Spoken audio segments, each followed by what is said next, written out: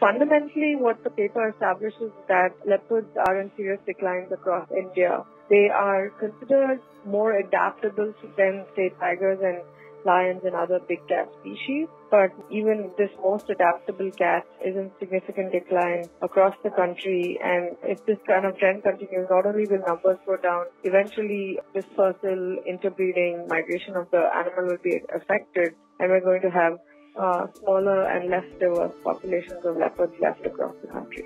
It's always a combination of causes: reduction in habitat over 100 to 200 years, which has affected not just leopards but multiple species.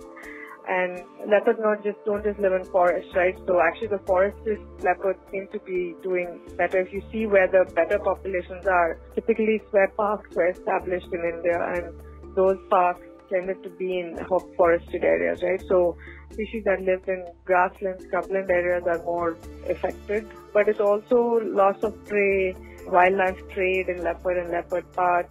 So it's a cumulative effect of multiple things. But I think we've been far too complacent about leopards, and we can't continue to do that now.